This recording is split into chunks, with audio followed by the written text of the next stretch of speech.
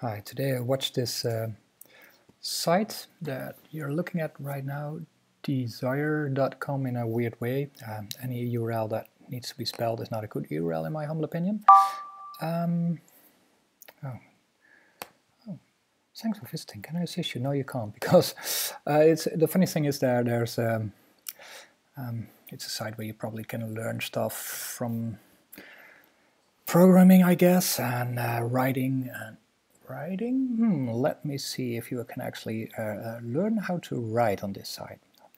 Bear with me for 10 seconds, so 5 or 1, because this guy is writing with...